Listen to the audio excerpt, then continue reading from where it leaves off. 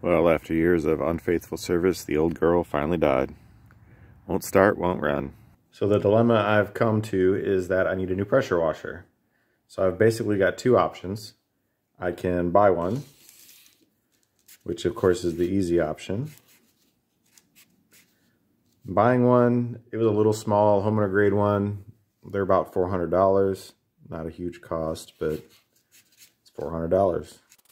Or I can build one. And building one, because of what I have already on hand, which I've already paid for, but some of it's years ago, I can build one for, I think, around $300. So those are my two options. So the difference is building one, it's going to be a lot better than what I can buy. So the pros of building one, the cost, it's only $300, which is less with a better product. Second pro is that I already have the majority of the parts on hand. So that's why the out-of-pocket cost is so low, because I got parts on hand. Third thing is I'm going to make this thing portable. What I mean by portable is I'm going to put it on a trailer. So the entire unit will be contained. It'll have its own water source, its own power source, everything all together on one trailer. And the reason that's important is I've got different things around the property that are nowhere near where I have water lines. So having that tank will help a lot with those type of things. Also in the shop, I don't have any water down here, so I can pressure wash stuff outside the door here. That's great for like greasy, nasty stuff that I just don't want up near the house. And then the fourth thing is unlimited power. So this thing is going to have around 400 horsepower, which is obviously extreme overkill for a pressure washer. But it's what I've got on hand, and I think it's going to be cool. So that's what it's going to get. So the cons of this build are obviously, number one is time. I estimate I'm going to be spending around 50 hours doing this. So 50 hours worth of time to save $100 isn't really worth it, but because this is going to be so much better than anything I can buy, I can justify that. Second is fuel consumption. So the fuel consumption, it's going to be, I estimate, around 1 gallon per hour. And the reason it'll be high but low is that I can idle the engine at 750 RPM. And that will give me plenty of power, because right now the pump that I'm going to be using, it only uses a 3 horsepower motor. So at 750, I'm not going to be producing the full 400 horsepower. I'll probably be at, I don't know, 50 horsepower or 40 horsepower, but that's still plenty for what I'm doing. So that's going to be the fuel consumption. But since this is just home use and use around the shop, so it's not like I'm using this thing all day, every day for 8 hours. So it's really negligible on the fuel consumption, but it is higher than if I would buy a unit. So that's where I'm at. That's my justifications for doing this and kind of the thought process I went through. So let's go look at the parts I'm going to use. So this is what I'm using for the power plant. So this is an older Chevy 350. Obviously I'm coming to you from the future because it's already sitting on the trailer. I lost some of my footage, so that's why some of this might not make sense in the beginning, but this is the power plant. Chevy 350. It's got an Edelbrock 750 carb, Edelbrock Performer RPM intake, and an Edelbrock Performer RPM cam. It also has some higher compression pistons, right around 400 horsepower when I first built this. Obviously it's a little bit crusty, so it's a little bit older, so well, I don't know, we'll call it 350 horsepower at this point, but it doesn't really matter. So I pulled this out of the RX-7 when I LS swapped that, and I don't really ever see myself using it for anything else, so I figured it would be a good choice for this project. My plan is to run the pump off the belt drive on the front of this. I'll have to make some kind of an adapter plate over here. Should be pretty easy. Engine was an easy setup in the car. It's just an alternator already. No power steering, no air conditioning, nothing else. So it's ready to go. All it needs is a fuel pump and a fuel tank and a battery. This is all the mess of wiring and gauges and everything that I pulled off of the RX-7 when I swapped it. And in this, I've got 2 pumps. These are both 12 volt, like 4 PSI pumps for running carburetors. The reason I have 2 is my fuel tank had corroded. So I actually ran the engine off of this tank just to move it around for a little bit. So all I need is a bigger version of this, and I've already got 2 fuel pumps ready to go. I've got plenty of gauges to run everything. Fuel pressure gauge, relays, wiring, everything I need. For my pressure washer head or pump, what I'm using is I've got this old industrial pressure washer that I bought at an auction.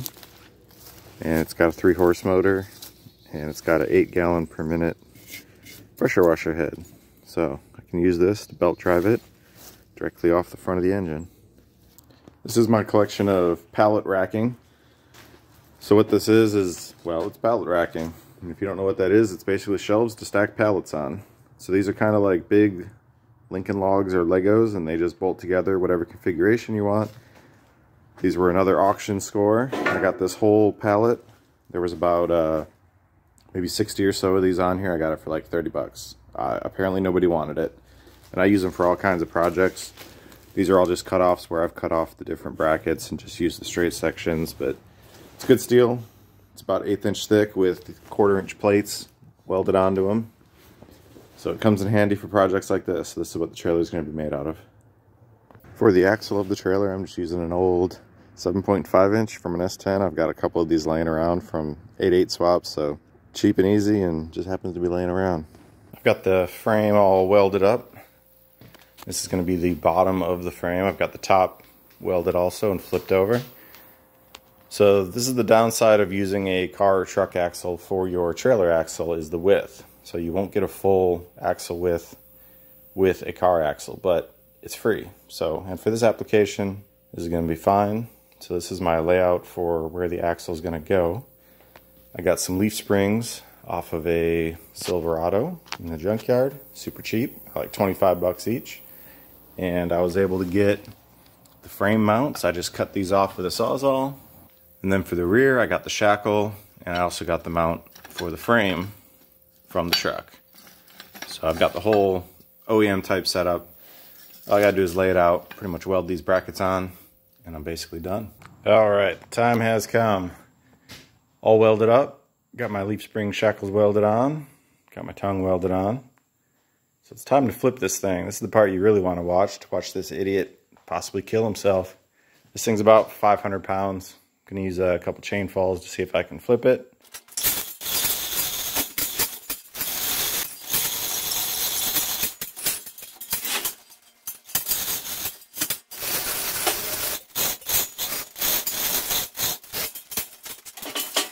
Alright, here's the super sketchy part where I've got to flip the apex.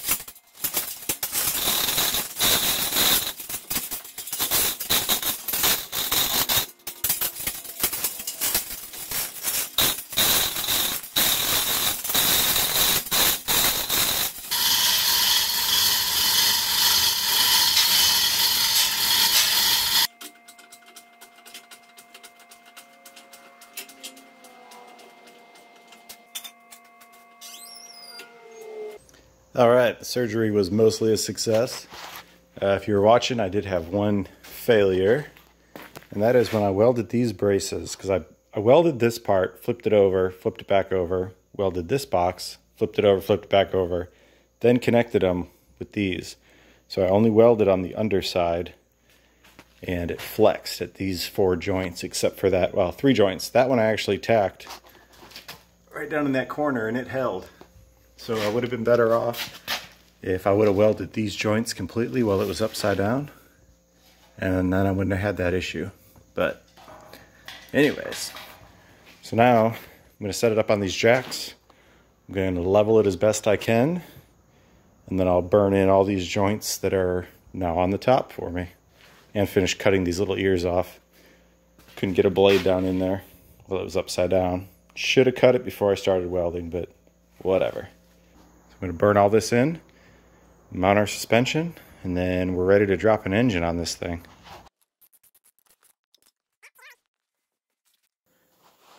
Got some junky old tires I had laying around put on. I'll have to get some good ones. But axle's in. Got the weight of the trailer on the axle right now. It looks like I got plenty of space. So I might put some lowering blocks depending on how it sits once I've got the engine and water tank and everything put on here. So far so good. Time to mount the front stuff. When you're building a trailer that can slam into the back of your car and kill you, nothing says quality and safety like Harbor Freight, where low prices meet low people. Alright, I got my cart full of goodies, ready to spend this month's paycheck. Got my coupler, safety chains, trailer jack, and lights. Oh my god, we're all gonna die! Alright, so I got the Harbor Freight trailer bits all welded on. Got my tongue thingy, jack thing. Guess that's it for now. But she's ready to move around. I can pick it up and move it around by hand. Jack works pretty good.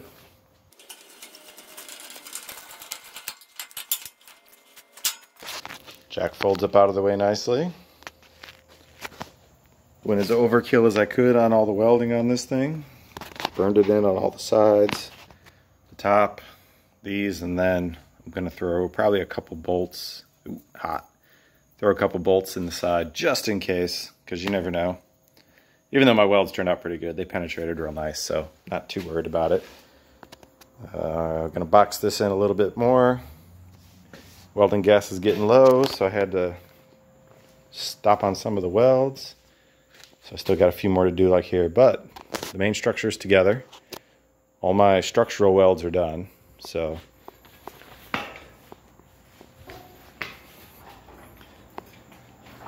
she's all springy and bouncy on her own suspension.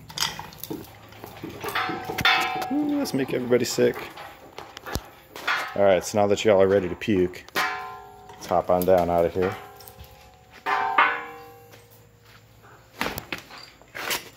So these are the fenders I'm going to go with. This came from Tractor Supply. I've had this a few years. It's all rusty. It's for a different project I never did.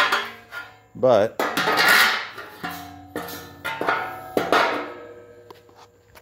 I basically designed my wheel openings around that dimension. I think it's a 33 or a 34 inch diameter circle. It's a stock S10 tire, so that'll work perfect. So I'm going to get me one more of these and then kind of weld it down in there.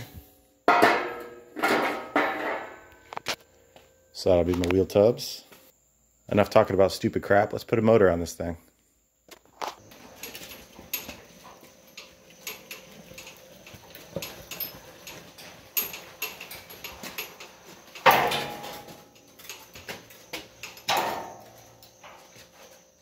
Behold, the power of cheese. Alright, well, except for my flat tire over there, we ain't looking too shabby. So what I did was I had a old engine cradle from a different project that happened to work perfect for this. Just got the rubber mounts on the front, bolted it to a beam, welded the beam to the trailer. Front's done. Back's all janky right now. I'm going to have to get 2 more rubber motor mounts and rig up some kind of a plate back here that's rubber isolated. If you got rubber on one end and metal on the other end, you're going to crack probably right here on this setup. So don't want to crack my block, so I got to do something, but I'll get it later. So something doesn't look quite right. There we go, that looks much better. No real reason to run the exhaust down when I can make it run up and look all stupid like. So I'll just make a little Y pipe, comes off this, shoots down under the frame. The only reason I'll shoot down is I'm going to put water tanks right here, so don't want them to melt. Onto the pressure head.